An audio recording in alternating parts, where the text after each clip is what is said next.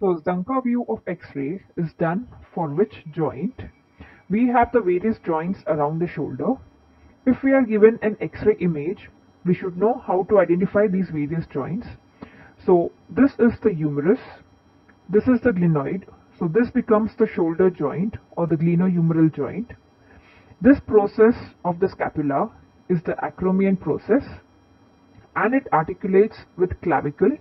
So this becomes the acromioclavicular joint, and this process of the scapula is the coracoid process. So if we correlate, that's the scapula, the glenoid, humerus, so that's the shoulder joint. This is the acromion process articulating with clavicle, and that's the coracoid process. So the Zanka view is done for this joint, that is the acromioclavicular joint. How do we remember that? The mnemonic is in the name Zanka itself. So it is the joint between A and C, that is acromioclavicular joint. So how do we take this X-ray is, the X-ray beam is angle cephalad at a degree of 10, and it is centered on the acromioclavicular joint, and basically it's an antero-posterior, that is an AP view. So remember the Zanka view, mnemonic ANC acromioclavicular joint.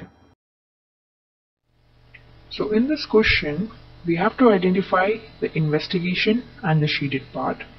So first of all, this is a MRI of the brain. Because the bone cortex here is black, so to identify a CT or MR, always look at the bone cortex. If the bone cortex is white, it's a CT scan. If it is black, it's an MRI, like in this image. So option D is automatically ruled out because it says it's a CT scan, which is incorrect. Next, we have to identify whether it's a chordate nucleus, globus or putamen. So basically, which basal ganglia is it?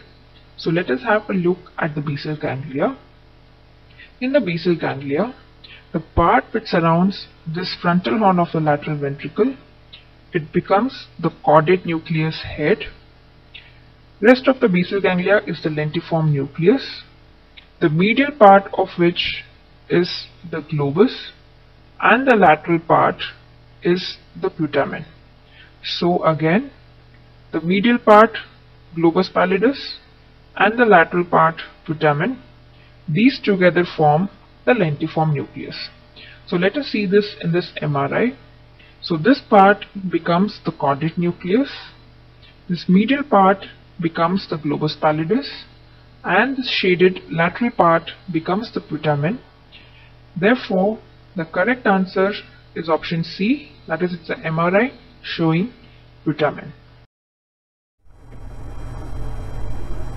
So here we have an image and the classical appearance.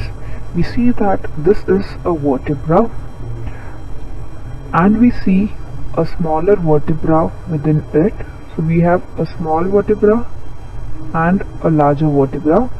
So this is the bone within bone appearance, which is seen in osteopetrosis. Osteopetrosis, the term itself means osteo means bone and petros means stone. So the bones in osteopetrosis are like stones, that is, they are sclerosed because osteoclasts are defective in osteopetrosis. This is a MCQ asked. In osteopetrosis, it is dysfunction of osteoclast and not osteoblast. That is why the bones are sclerosed.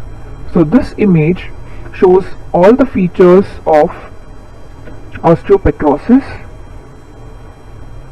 We see that there is widening of the diploic space, especially the skull base, which leads to compression of the cranial nerves and hence symptoms like visual complaints and deafness. In the vertebra, you see the sandwich appearance, that is the end plate sclerosis, that is sandwich sign of osteopetrosis, again the sandwich sign. The bones are dense, diffuse osteosclerosis.